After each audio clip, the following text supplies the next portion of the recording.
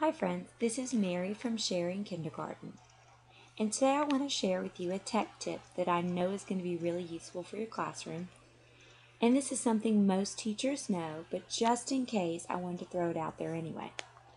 Today I'm going to show you how you can take a YouTube video and you're going to put it into a website like PureView or SafeShare to filter out any extra ads or pop-ups or things that might hinder learning. So the first reason I want to give you for this is it is really not safe to put a YouTube video into your search engine with the kids watching. A really great reason is because when this starts, and I pause this just for volume reasons, there's ads that pop up and you don't always know what those ads are. Also, there are things over here that you might not want your kids to see. Kristen takes a pregnancy test on air. Probably not something that you would want to show your kids. They probably won't be able to read it, but it's just not worth it. So what you're going to do is you're going to come up here and you're going to want to grab this URL. So I'm going to highlight it, and on my computer I'm pushing Control-C, or I'm copying it. Control-C for a PC. And then I'm going to come over here into ViewPure and I'm going to paste it. Very, really easy. You can see right here, same exact website, and all I'm going to do is hit Purify. This is absolutely free. There's no charge for this. Turn up my volume a little bit. You can see the same little ad pops up. That's all in the videos. Now you can do it. Person, place, or thing is a noun. Person, place, or thing is... So you can see when this comes up, it's going to run through the whole entire video. You can still control this over here, but you're not going to see any of the ads here or here, which is exactly what you want. So let me show you the other one.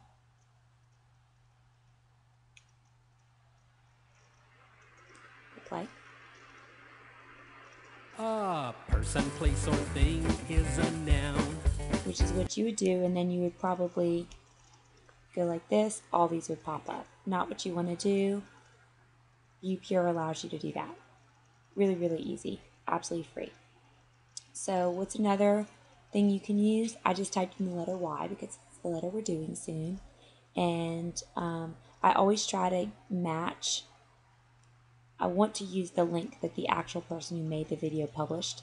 It's just something important to me. So here's a video. This is by Storybots. Again, an ad comes up here. I'm going to mute that. And you can see these over here. A lot of them are on topic. I'm going to copy this link right here, and I'm going to use this other one, SafeShare. I'll paste it in. Generate a safe link. Again, absolutely free. I didn't sign in, anything like that. Now, here's the one thing about SafeShare. If you wanted to name this Miss Amoson's Class Watch, you can also click to make this private if you wanted to. You could hide all the buttons below the media player. But this one's also nice because you can help splice it a little bit. So if there's just a smaller version you wanted to play or something like that, you can do that. So this one does allow you to do a few little extra things. Hit submit. I'm going to try to give it a second. And then it comes up with the title right here. And I just muted it, which is hopefully why you can't hear it on your end.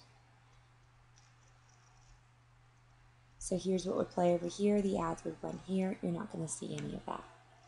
And how to use this in your classroom? Instead of using this link, you simply use this link.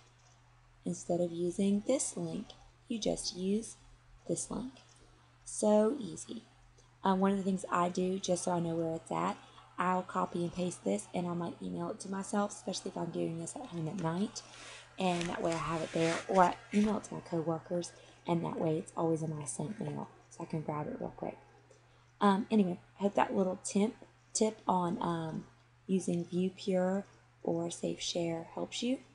I wanted to show you both because Your school might block one or the other, so it's good to know about both of them and to see the differences between them. Thanks so much. I had fun sharing kindergarten with you. I hope to see you again soon.